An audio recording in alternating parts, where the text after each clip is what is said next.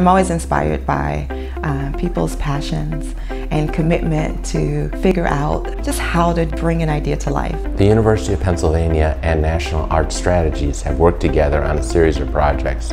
One of the most interesting and provocative of them has been this idea of a social impact house for arts and culture leaders.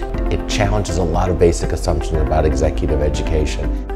Creative Community Fellows is a program for cultural entrepreneurs who are trying to drive a physical or social transformation in their home communities. Some of them define themselves as artists, some of them are community organizers, and some are administrators. All of them have this common goal of trying to make their communities healthier through arts and culture.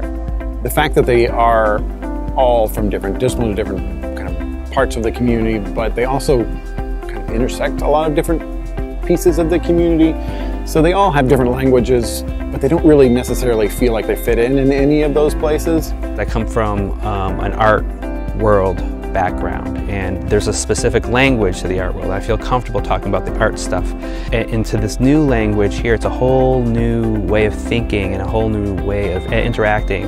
Being here and having all the support and going to the groups and then having the other fellows, I'm able to start to understand that language and feel a little bit more comfortable, and but also, most importantly, I have a map now to where I can go next. I really appreciated how to make a business model, how to map out beginning, middle, end, all those steps, and why each of them are very important. That structure was something I probably wouldn't have been able to really navigate on my own. You learn not just from the mentors, but you learn from peers within the same space for their sidebar conversations, for their late night conversations.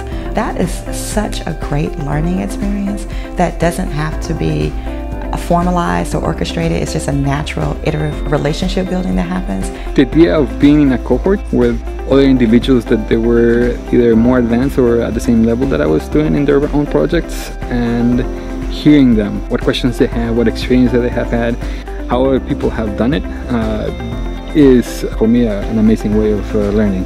Our goal with Creative Community Fellows is to give them the skills that going forward they're going to be able to create change. So in investing in these fellows, we're really investing in communities.